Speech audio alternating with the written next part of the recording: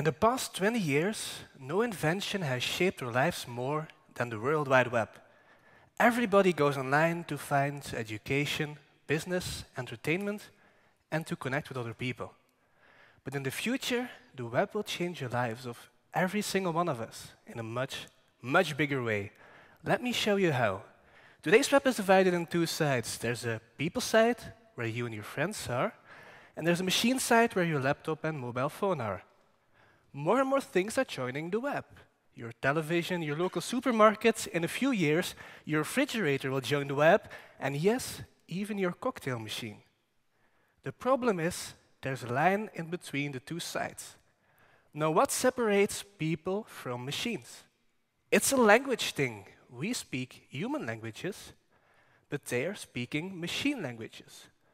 They have trouble understanding us, and we have trouble understanding them, and they have trouble understanding each other. Now, my research is part of a plan that aims to solve this problem. And this plan is called the semantic web.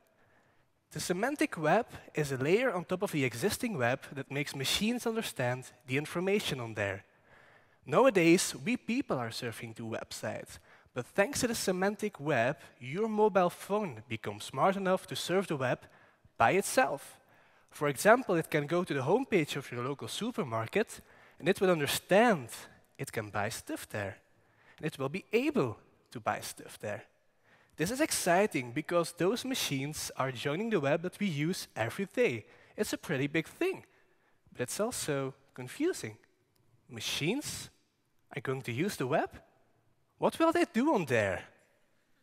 They will do things for you. Ladies and gentlemen, let's imagine the future web. Suppose you want to do something with your friends. Instead of organizing everything yourself, thanks to the semantic web, you can just say to your mobile, "Hey, I'm having a dinner party tonight with my best friends." And then it answers, "Well, you all like lasagna, but Julie's a vegetarian, so here's a good recipe. By the way, the refrigerator says you're out of tomatoes, so it ordered some in your local store.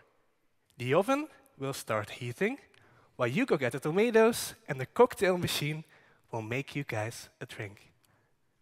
Did you see how I was able to talk to my devices, and how they were able to talk to each other, and how they just organized a dinner party for us?